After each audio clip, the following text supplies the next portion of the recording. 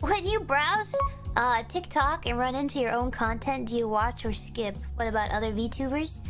I don't use TikTok, but I have seen me come up a few times on other apps.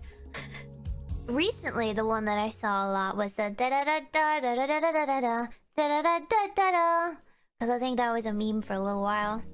I don't have TikTok, but I've seen it just because I'm curious as to what it is. But if it's cringe, then I definitely skip it. If it has other VTubers though,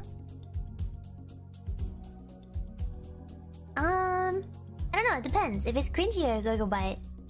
That's regardless though. If it's me or somebody else from Myth or anything like that, then if it's cringy, I'll pass. I'll skip it.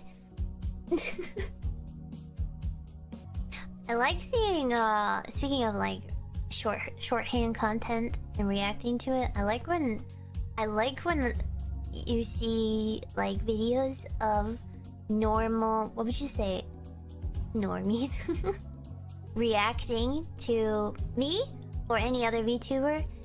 Sometimes I feel like the reaction is literally one of two things. It's either, wow, this is so cute, this is great, or they are repulsed.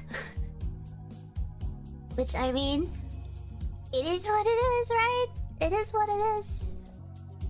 Hello, normies. My name's Gargura. What's up?